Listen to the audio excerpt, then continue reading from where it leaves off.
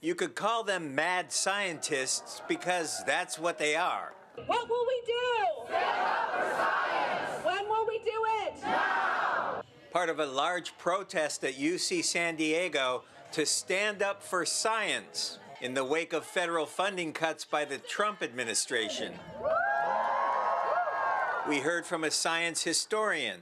My community of historians of science is freaking out right now as we look at the ominous resemblances between this time and science under dictatorships of the past.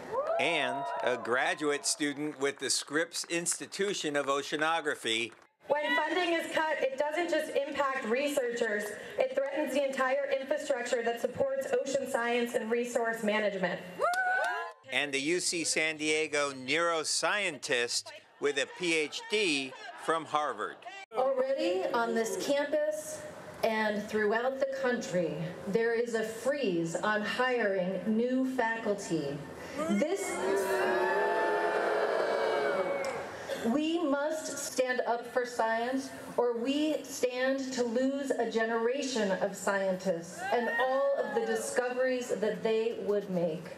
Friday's large gathering took place at the same location where violence broke out last year when police moved in to clear out a tent encampment set up by students protesting the war in Gaza. On that same spot, the university has now installed hammocks supported by metal poles, which seemed more welcoming to the scientists in attendance and their families.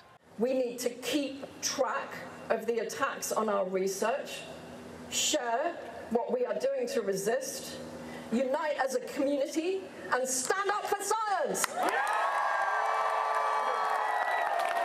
Once again, this was a very large gathering, probably more than 1,000 people, and some good news to report. The protest was entirely peaceful. At UCSD, David Gottfredson, CBS 8.